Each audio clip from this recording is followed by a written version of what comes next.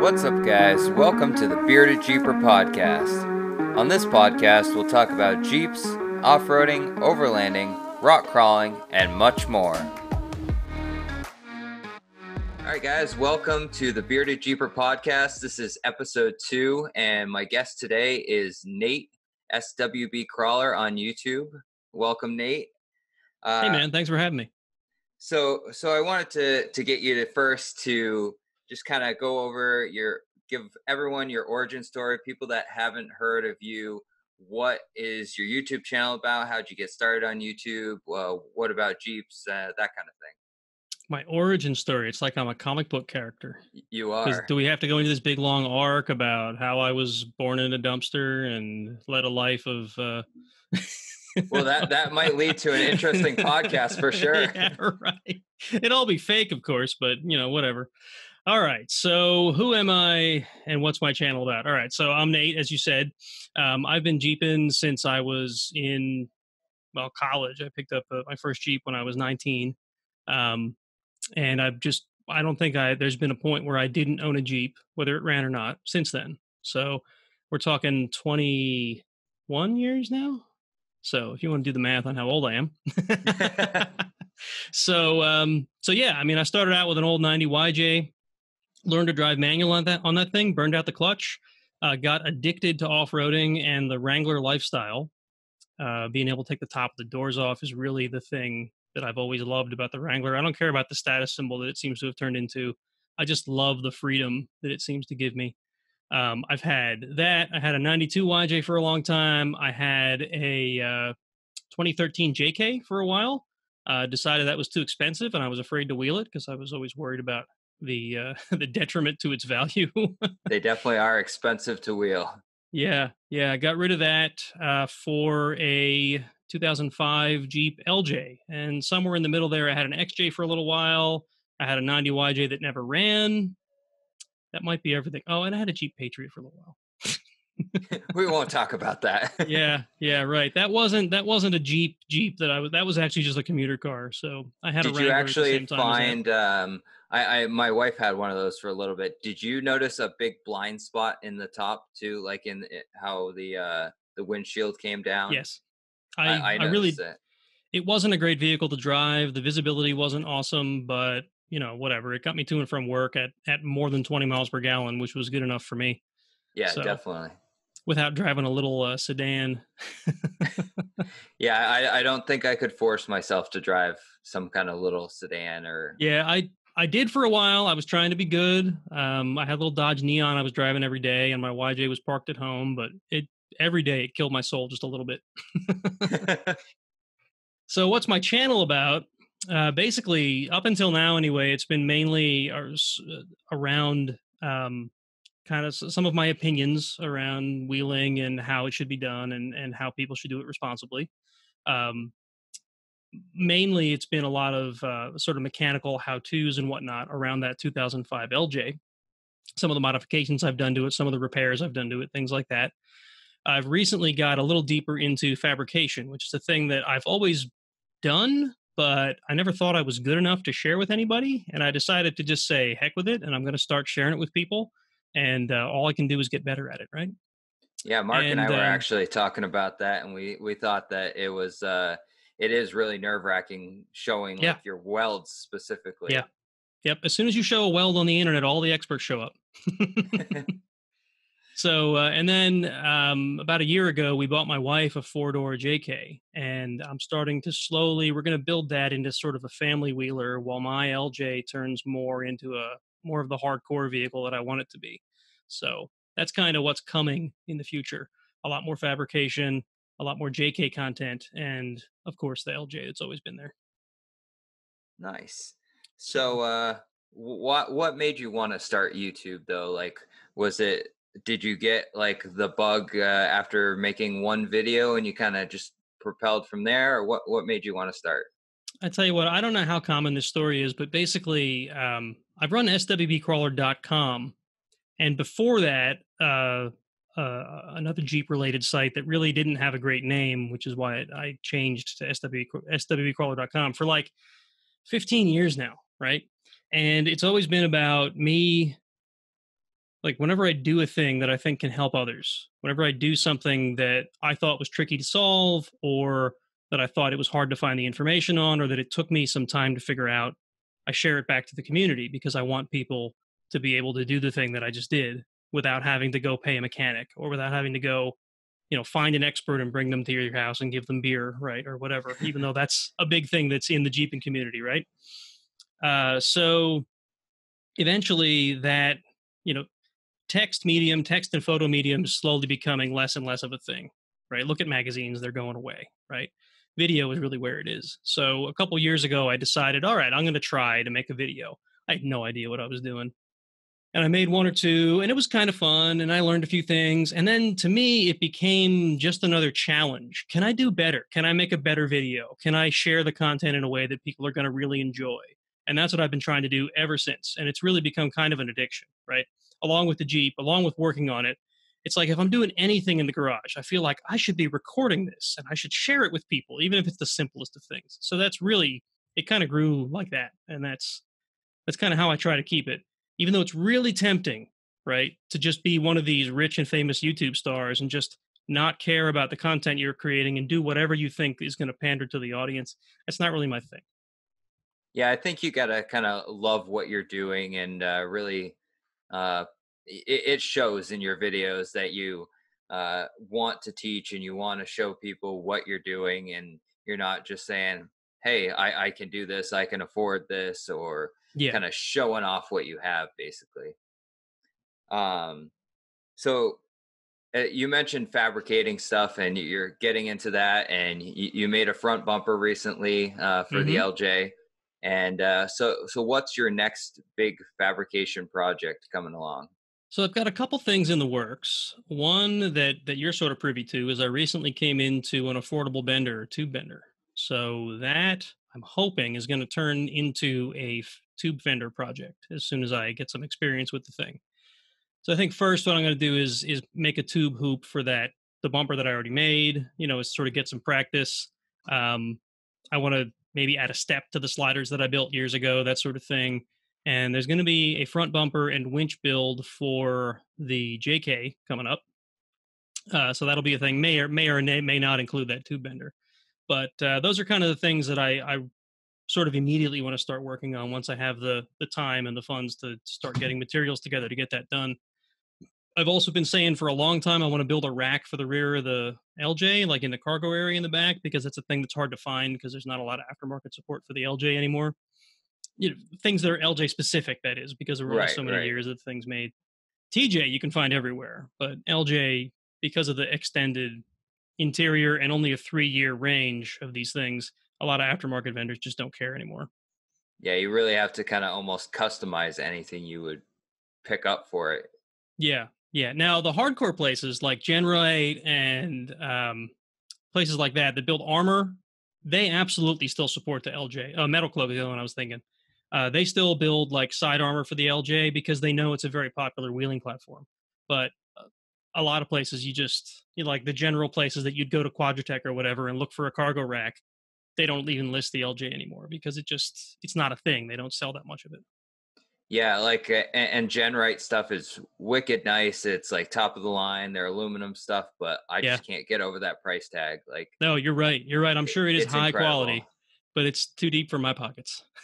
Yeah, like I was actually looking at a gas tank replacement for my JK because I've had issues with it and connecting like the evap lines and stuff. So I was like, oh, let me look and try to replace it. But the only decent one I could find was Genrite makes this really nice one that goes where your stock exhaust is on the JK and kind of tucks right up in there, has an integrated Yeah, skid plate and everything.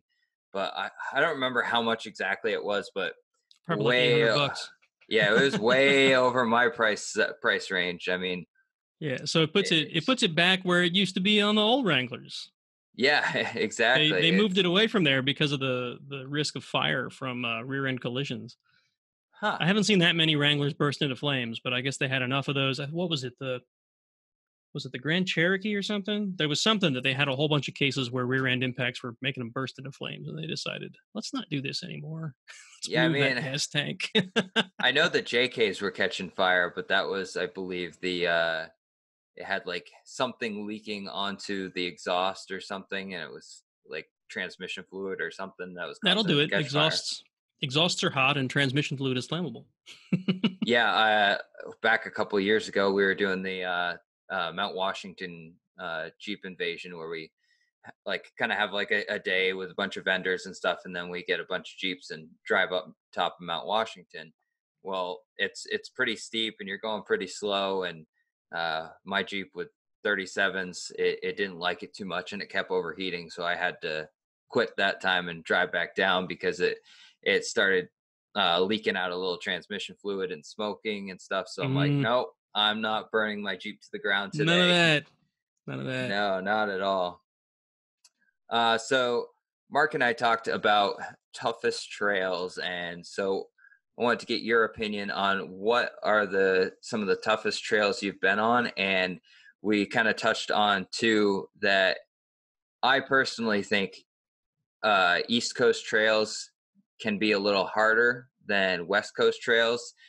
West Coast trails are more kind of technical, Yeah. but they have more traction out there, whereas we kind of have a lot of that mud and stuff before the rocks, and you just can't get any grip.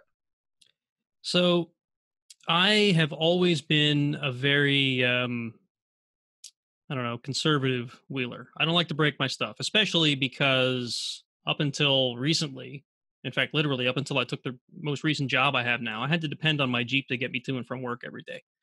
Much like you, right? Yep. You don't have a daily driver either. So usually when I'm out on the trails, I really judge the trail before I hit it, right? So the LJ hasn't been on a ton of extremely tough trails.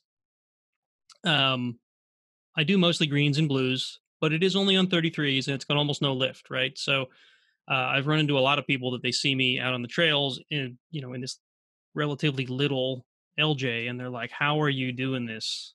How are you wheeling this thing on blues?" I'm like, "Well, I just know the Jeep and I've been doing it a long time." Um, that having been said, I've seen a lot of really crazy trails, and there's a number of them at AOAA. But where I really saw the insane trails was at a park that is no longer in existence here in Pennsylvania called Paragon Adventure Park. And I've heard that people still wheel the land, but it's completely illegal, right? So you don't want to get caught doing it. Is it like But there private were, land now, or? it's owned by a land developer, I think, who kind of went defunct. So nobody's like patrolling it or anything, but you're Hmm. still not supposed to be in there, right? But they had some insane trails. They were just like mountains of rock that they would bring in flat out competition buggies. Now this was 2006, I think they closed up 2005. So imagine the way the sport looked then. You didn't have Ultra 4 buggies and stuff like that. Right.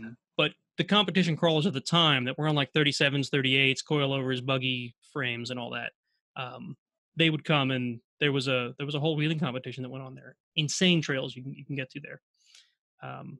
AOAA is building one. I don't know if you've heard about this. Yeah, they're kind of trying to emulate like the Rubicon Trail or something like that. I think I Yes. heard.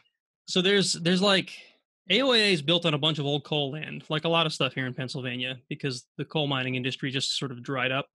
And then there's all this land that has trails throughout it. So everybody's been wheeling that kind of stuff because you can, right? And nobody's watching it because the coal companies are gone. Well, AOAA was built on a bunch of old coal land that got taken back by the state or the county, I guess. The county commissioner owned all this. And I could give you the whole story at some point if you really wanted to hear it. But what it basically turned into is a couple guys figured out that all this land is owned by the county, and they proposed to the county, why don't we turn it into an off-road park? You can make some money out of it. We'll run it for you. Everybody's happy. And that's how Yeah. AOAA was born, right? So there's this old strip mine there that's full of water, right? And the EPA came in and they basically said, this water is so non-conducive to life that it needs to be gone. We're gonna help you guys get a state grant to fill it in with dirt, right? And the Right. park said, well, hold on, if you're gonna fill it in with dirt, can we pile rocks on top of the dirt? And they're like, we usually put rocks under the dirt. It's like, yeah, we want it on top of the dirt. That's like the typical Jeeper answer. Yeah, Like, yeah. So basically, they're already in process of filling the thing in. I've seen some pictures of it, of the process, and they've already got quite a bit of it. It might even all be filled in by now. But they're going to put this just valley of rocks. I don't know. I didn't hear that they were going to emulate the Rubicon, but that's possible. But it's supposed to be like high end competition level trail when they're done. And there's this awesome overlook above it that's on a green trail.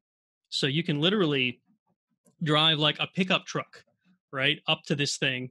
Even a two-wheel drive, you can get to this. And you can sit at this overlook and just watch these buggies crawl through here. It's going to be awesome when it's done. I think I'm gonna have to bring the Cherokee down now once that gets all finished Yes. up and Yes, you are. Get you a really truck and a hit that. trailer, bring that thing down. I'd love to see you try to get through it. I toyed with the idea of building up the LJ to be able to do this trail, and I thought, I just don't know if I have enough of that sort of trail that I would really enjoy that. But maybe there'll be a day in my future where I've got some other vehicle that's more of a buggy. I Yeah, because don't know. isn't AOAA pretty close to you? Oh yeah, it's like an hour from me. Yeah, so you could So drive down there easy enough, especially if they add some of these hardcore trails that yep. might not be a bad idea. Yep. I mean, when the world's back open, last summer I was probably there more than a dozen times. It's really the place that I call sort of home, if you know what I mean. It's a lot Um, cheaper to go to than Roush for sure. it is for a single day. It's like half the price. When you Yeah, consider the fact that you have to pay for a membership at Roush and then wheel for the day. The wheel for the day piece is more expensive than just the daily pass at AOAA. yeah, because I literally go down almost every year. I'm not 100% sold if I'm going down this year for crawling for cops down at Roush Creek, and it's a great event. But like the fact that I'm out of state, so I'm not going to drive the 6 hours to get down there as often as I would like. Yeah, And I have to pay $50 for a membership fee, and then like I think it's another $20 to wheel for the weekend. And I'm like, that's a lot of money to, and I'm already spending a lot on gas to get down there. yeah, yeah. It's The way you describe it, it sounds like Roush is at least a little cheaper than I remembered. It used to be like 70 for the year and then another 35 per day, but I haven't wheeled it in 10 years. it When could be. I don't remember exactly, but I think it well, was right. somewhere around there. When AOAA was in its infancy, before it was even open yet, I had a friend who was very involved. He lives like minutes from the park. He was very interested in seeing it get off the ground. And he basically convinced us to stop wheeling Roush Creek and start wheeling AOAA because he wanted to make sure people knew this was a great park. And I haven't gone back. Nothing against Roush Creek. It's a great park. But AOAA has enough. I know the park. I have a great time every time I'm there. I don't see any reason to switch parks and pay an extra membership fee and all that stuff. So Yeah, I've only been to AOAA once, but some of those trails there seemed more difficult than some of the Roush trails. Like they have some like extreme red trails that I came across, and I was like, hmm wow, that is like straight up ledge, like 12 feet in the air. Like yep. it's crazy. A lot of folks that I know. I mean, I also guide for the Jeep Jamboree there, so a lot of people that also guide there are very familiar with Roush Creek as well, and they say that AOAA greens, the high greens, are like Roush Creek blues, right?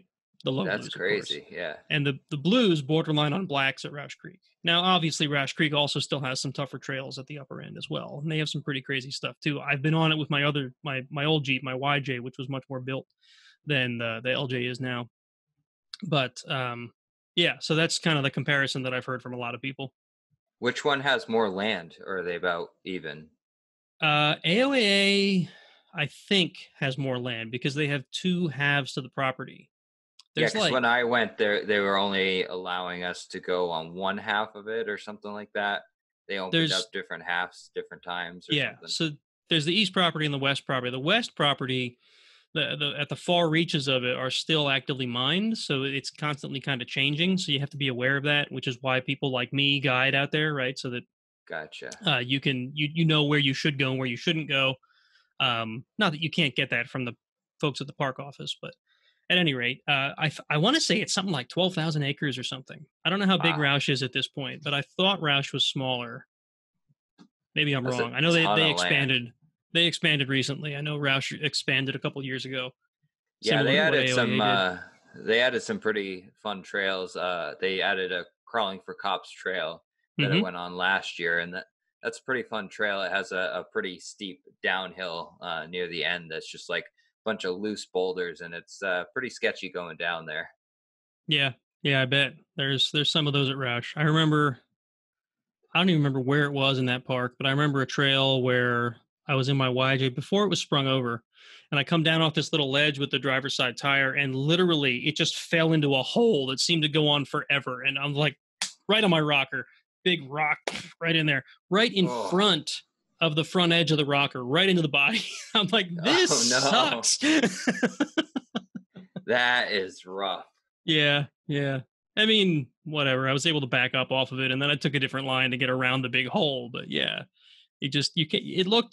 It did not look that that big of a hole. That's for dang sure. Yeah, it's definitely hard judging some obstacles unless you've been on them. You kind of Yeah. learn the lines and stuff. Yep. Yep. Another reason that people like to have guides. So. I think so that's fun sometimes, but sometimes it takes almost some of the fun out of it. I almost like it, the yeah. exploring nature of it. Yeah, no, I'm not saying every time you go out you should have a guide, but especially if you're new, right? And that's mainly what I do when I guide. There's a company here in PA run by a guy that I've known since the Paragon days.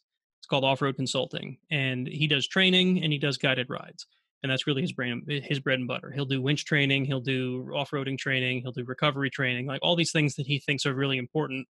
And then he just does guided rides, just like two a month.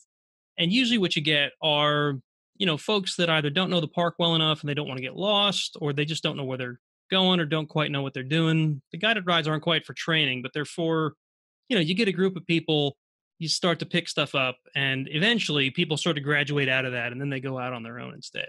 So that's mainly what they're for. I Yeah, agree I with you. Exploring is part of the fun. well, I think the issue too with especially the new wheelers exploring, I see a lot of specifically JKs. Not to say they're the only crowd, but like your JKs and your JLs, the newer people getting into newer Jeeps, and they have they have like the dealership lift them, and they just dump a bunch Yep. of money, and they think it's going to do everything, but you have to learn to drive and maneuver through obstacles. You're not just going to throw money at it and make it better.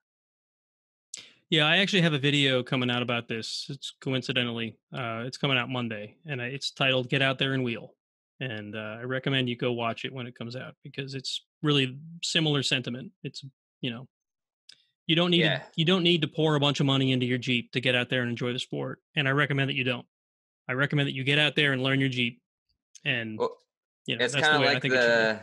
like the video I made back a while ago that was I think you should wheel your Jeep stock because Yeah, too many people are just, oh yeah, I got a Jeep, now I'm gonna lift it and put big tires on it. But I think you kind of miss out doing that, learning what your Jeep can do stock, especially these JKs and JLs. Like these are super capable they rigs right are. off the production line.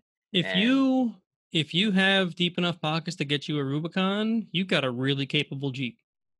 I yeah, mean, 410 gears, 4-to-1 transfer yeah, case. Like, the lockers and the transfer case alone, and that disconnectable sway bar, you can do blues easy all day long. I yeah, mean, yeah, you don't even have to try. yeah, right. I mean, you've got all the tools at your disposal. Now, obviously, if you're brand new, you're going to want to learn a bit before you go hopping straight on the blues.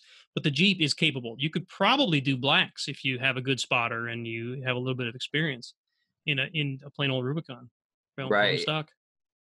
Yeah, because like my Jeep, my JK, it's just a sport. It's the Islander package, so it just has some fancy seats and stuff. But Yep. Yep. I had that open for the longest time wheeling, and then I added the rear Aussie locker, and night and day difference. But Oh yeah. I don't think I would have. I don't think I'd wheel as well as I do now if I didn't wheel it more stock in the stock form first. Yeah, it's really good to learn it. And in fact, Kyle, who runs Off Road Consulting, he recommends that if you're going to put lockers in, they should be selectable, and you should leave them off all the time until you need them. Turn them on until you need them, until you don't need them anymore, and then turn them back off again. It's like there's no reason. Now, obviously, selectable lockers are more expensive than auto lockers. So he's not saying everybody should go out and spend $1,000 on lockers just to get a selectable, but he said if you can get them, get the selectable, and you should use them sparingly because it puts less strain on your drivetrain and it makes you a better wheeler because you know you're not dependent on that thing having the extra traction. Yeah, definitely. It seemed to almost take some of the challenge out of being, because like this, Yeah. I hit the same obstacles, and it's like it's not as hard anymore. Now, on the other hand, if your goal was to be able to hit harder trails, Yeah, go to harder success. trails. There's your challenge, right? In the YJ that I had, it was also an Islander, so I love seeing your your JK Islander because it reminds me of the old YJ Islander. Not quite the same styling, but it was almost the same color as yours. I got a lot of flack for it though. I don't know if you do that it was a N- girly color.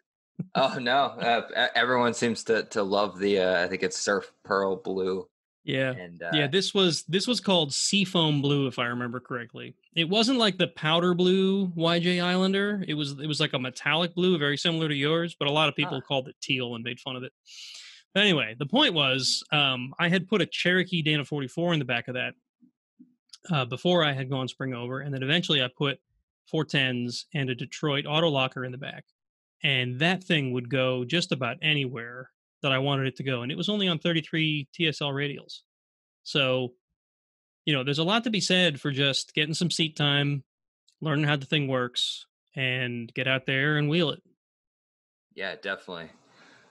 So real quick, I wanted to touch on cameras. I know we both recently upgraded cameras. We got the same Canon camera, the M50. Hmm. How do you like that camera so far? And how do you feel about people wanting to maybe start a YouTube channel? How important do you think the camera is in the whole process? So I love that camera. Once I figured out how to get 4K and how to get it to focus the way I needed it to, which was a little bit of a hassle, not a hassle, but it just took a bit of a learning curve. And you helped me with some of that. Thank you.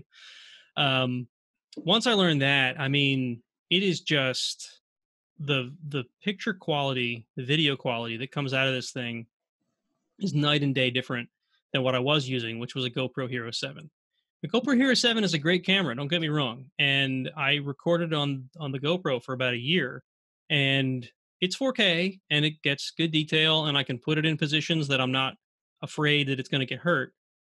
So I wouldn't say you shouldn't use that sort of a camera, but if you can get it and if you're willing to be careful with your camera device and whatnot, it is a damn nice video or damn nice quality comes out of that thing. In fact, I don't remember if I told you guys this, but when Dirt Lifestyle did that video where he had people submit videos Yep. for his 1 year, I sent him a video just saying like, you've inspired me to do this, that, or whatever, and maybe you watched it. But he wrote me and he's like, "Are you still using a GoPro?" I'm like, "No, no, I bought a new camera." He goes, "Oh," he's like, "If you're still using a GoPro, I need to look at him again because that looks awesome." That was the M50. Yeah, like I was quite amazed with it, just like right out of the box. Because I had shot on my Canon T3i for a while, and I was shooting in 1080p, but even the 1080p on this M50, it's just such a different level of 1080p. Like, I don't know if it's the dynamic range in the camera or the Yeah. quality, like what it is, but it just looks 10 times better. I want to say what I sent him was 1080 because I hadn't figured out 4K yet. It was literally like the second thing I'd recorded on the new camera. So I didn't want to send him something that was out of focus. So I just went back to the 1080, which was autofocused. And yeah, even that, he said it's just like that's he was impressed at the image quality, which kind of says something, right? Because he's like all about getting the highest quality he can. Yeah, and like I don't know if you do this too, but like I'll shoot a majority of my videos with it in 1080p and shoot some of the stuff that I don't have to worry about focus as much in 4K, and then I'll put it all in a 4K timeline and just Hmm. upscale the 1080 footage, and it looks amazing even just 1080 Yeah, upscaled. yeah, I do that. Especially with some of my older footage, if I ever need to bring in a clip from an older video, because they're not 4K. I'll upscale them and they look okay. I usually try to get everything I can on the M50 in 4K, but I haven't done a lot of outdoor. I haven't done a lot of wheeling footage with it yet. So I think that the lack of autofocus on 4K is going to be a problem there. So it's probably going to get shot in 1080 or something that does have the autofocus when I do that. So I'll probably do the same thing you're talking about. Yeah, I haven't really got it outdoors, and well, I mean, I've been outside shooting some videos, but I Yeah. haven't done any wheeling trips with it yet. So I'm interested to see how it's going to perform on that. One thing I was kind of weary about is I was going to put the tiny little Rode microphone. What is it? The micro or the Go or The video something? micro. Yeah. Yeah, I was gonna put that on there, but the like stabilization thing was kind of just wobbling back and forth way too much. Yeah. I don't know if it's just a smaller cold shoe mount or whatever, but I ended up putting the big long microphone on there, and it Yeah. looks ridiculous because the camera is so Camera's so small, but small. it definitely Yeah. it works. I use the video micro on mine. Does yours not have the little tensioner on it? It has the tensioner on it, but it just seems like it was flexing a lot, and it I didn't like the way it was moving. Where Yeah. the Go is a little bit beefier and stronger. So Yeah. Now mine's, I mean, it works well enough. It's the only mic I have though, so I don't have a mic to switch to. Um, I find that it works better indoors than it does outdoors because the pickup isn't great if you're more than a few feet away from the thing. Whereas if yeah, you're indoors, you've got, all the audio sort of stays, in the room that you're in. So it's a little easier for the mic to pick it up. Outdoors, it's a lot more, I don't want to say washed out. It still sounds good, but you're fainter, right? It doesn't pick it up quite as well. I actually Which, learned a kind of a hack for the like audio quality. mhm, It does seem to work. Is you in the camera settings itself, you put the volume down all the way to the bottom and then go back up 2 clicks, and it seems like it would be really low, but I guess the Canon cameras themselves kind of tend to over like amplify the audio or something. I've So noticed you that. then when you bring it into Premiere or whatever, then you can boost it up and change it around there, and it sounds a little bit crisper. I'll have to try that because I've noticed on some of the stuff I've recorded with the M50 with the external mic, I get some clipping. Like you hear Oh yeah, that little crackle at the upper end, yep. and it bothers me because I'm anal about that kind of stuff. Viewers might not even notice it. I don't know. Maybe now everyone's going to go look at my videos and go, "Yeah, yeah, I hear it." You know how that goes. Um, but you had a second part to your question about how strongly do I feel about needing a good camera to do a YouTube channel, Yep. right? That's kind of where you're going with that. Right, right. Um, to be honest, a lot of YouTubers will tell you this. Start with what you have, right? Because a lot of, I mean, look at Lightbright. They record on like a freaking iPhone. Yeah, Most of their, everything on the like. I don't think they have another camera. I think it's all just her iPhone. yeah. If you watch some of their recent videos, they did pick up some kind of an action camera. It was the Osmo, I think. Um, but most of what they record is on her iPhone with the same video micro external microphone because you see her in some videos where she's holding it up on a little selfie stick thing Yep. with the microphone on top, all on an iPhone. Which is, I guess, it's great when you're traveling all over the place. You need something that's small, you can fit in your pocket and pull it out whenever you want to make a video. So, and they've got over 100,000 subscribers, right? So the camera gear isn't everything, right? But then you have Dirt Lifestyle, who puts everything he can into getting the best shot, and it shows. He has some awesome looking videos. They're high quality, they're well shot, they're well edited. I mean, they're just, that guy could have been working in film all these years instead of as a plumber. No Right. offense to plumbers, right? I'm just saying he's got a talent there. Maybe he had a talent as a plumber too, but um, you've got two ends of the spectrum, and they're both really successful channels. So I don't think the camera is as important as how you're using it, right? The old saying, right? It's not what you have; it's how you use it. I started with I think literally my first video was recorded on the front-facing camera on an old tablet that I had mounted to the wall in the garage that I was using for music. Like There it you was go. what I had. It's what I started with. So, and that's that damn tire changer video that I hate so much that That thing That's getting those has, views, though.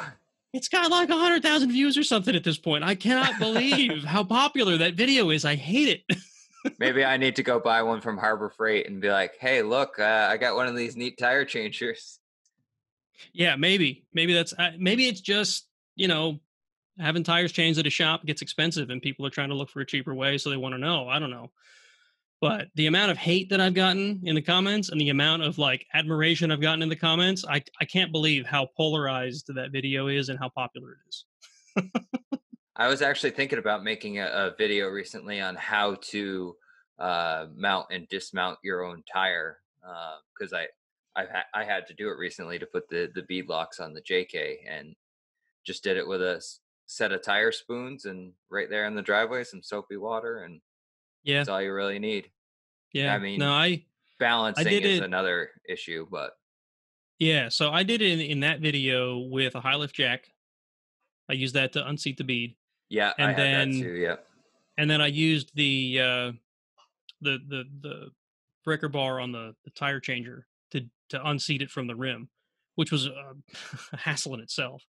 Um, as for balancing, believe it or not, this is like 3 years ago. I mounted the 33s on my Jeep. Maybe it's 4 years, and I put, you know, there's people are like, oh, you should try balancing beads. Well, balancing beads, you know, you're talking like $100 to get enough balancing beads for all your tires, and I was even too cheap for that. So I went out and got airsoft BBs.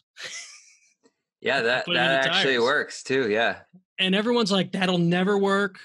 They'll biodegrade. You know, they'll degrade inside of your wheel. They want." And you see horror stories about people that did it, and they end up with like a mass of of rubber inside of their tires. Well, airsoft BBs from Walmart, folks, it worked. They're still in there. I still hear them rattling around.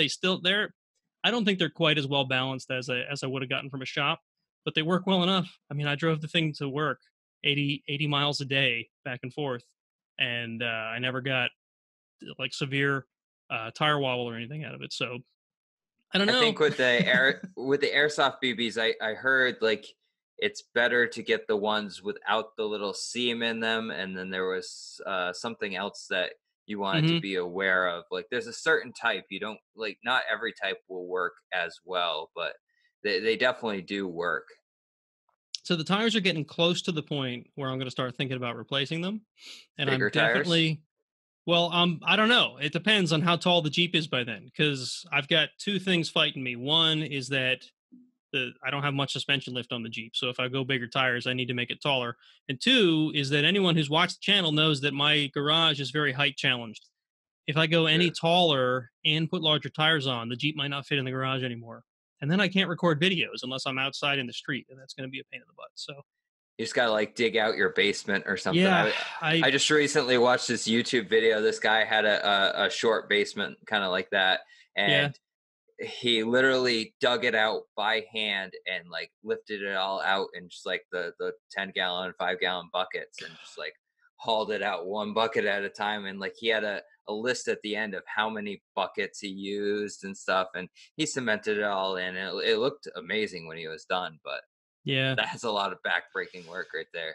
Yeah, no, I keep saying that what I'm probably going to have to do is eventually build a garage somewhere in order to continue the channel and build the Jeep I want to build, right? Or find a way to build a garage on this property, which I don't think there's enough room for it, right? Or like So rent a shop I somewhere could that rent a you shop can. somewhere. I've got a buddy who owns some land and he's not sure what he's going to do with it, and he's thinking about maybe building a garage on it. And he's like, because me and him and if you guys have seen on the channel every now and then, I got two folks I wheel with, one in a silver JK and one in a red JK, Blaine and Jay. Um, he's like, what, what if I built the garage and we all went in on it, right? Could we build like a 3 bay garage and then we could all have a place for our Jeeps? And I don't know. So we'll see where all that pans out. I'm not making any guarantees, but there's a couple options. So at any rate, what I want to do when the tires wear out is I want to crack one open and see what the balancing beams look like. See what those airsoft BBs have turned into over the years. I'd be intrigued to see that too. Yeah. Yeah. So that's going to come up as soon as those tires are worn out. I don't know if I'm going to mount them myself again, but I'm definitely going to take one of them and dismount it and see what the balancing beads look like before I go to the tire shop. It's definitely a pain mounting a regular tire. Like bead locks, that's one thing. It's a lot easier to mount a bead lock because you don't have that front Mhm. lip that you have to pop it up Oh, yeah. over. Right, right. And a lot of people have given me tips on how I should have used the tire care or the tire mounter, tire machine. Sorry, that I just didn't know because I never mounted a tire before. This was literally that video was a recording of me doing the second tire I'd ever mounted. I did one to see how it worked, and then I turned on the video camera.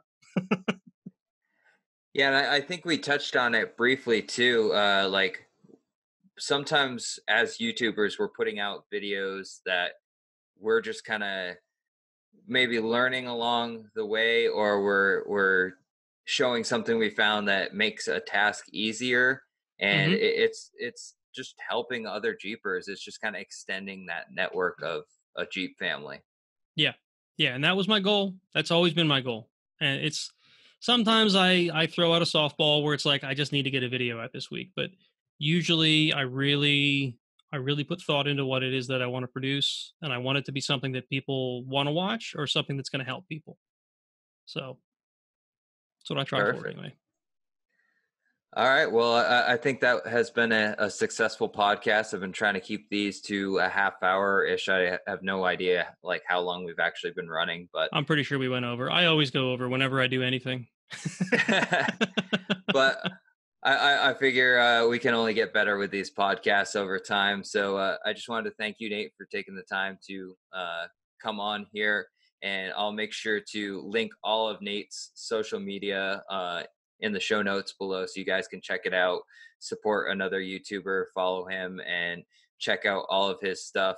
And we'll hopefully boost your subscriber count, get you over 2,000, and get you up and above and beyond. Keep going. Sure, man, absolutely. If you ever want me back on, just ask. You know where to find me. Awesome. I'm sure we'll have you on again.